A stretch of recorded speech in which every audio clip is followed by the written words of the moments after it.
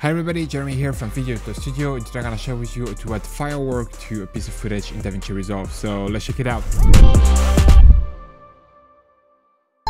Alright, so in Davinci Resolve right now on the edit page, and here I have a clip of a skyline at night, and I would like to add some firework to it in Resolve. To do that, it's going to be very simple. We're just going to right click here on my clip and create a new Fusion clip. Now we're going to go over to Fusion and use a template within Fusion that will allow us to just add some particle element to recreate fireworks. Now we're just going to go over to Effect. We're going to go down to Template, Fusion, Particles, and here we have that template firework. We can just take it and drag it to put it here in the working area. I'm just gonna disconnect the output of the media in, then I'm gonna connect the render 3D to the media in. That would create just a merge node to combine those two together, and then I can just connect the output to the media out.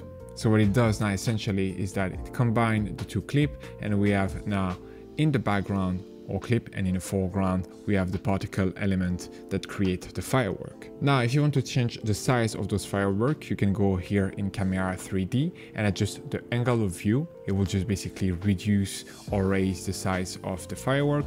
And if you want to adjust the position, you can click here on render 3D, hit shift space on your keyboard and search for transform, and basically bring transform node here in between the render 3D and the merge one, and then you can easily just move that around on your screen.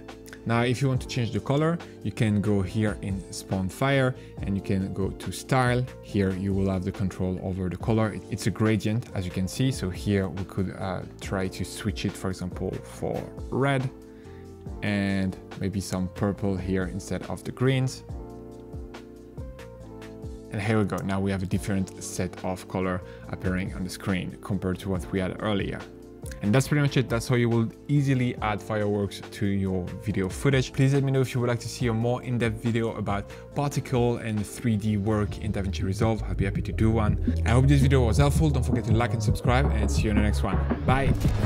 Speed up your workflow and create better videos using the pack available on our website, including titles, transition, and templates, but only for Davinci Resolve.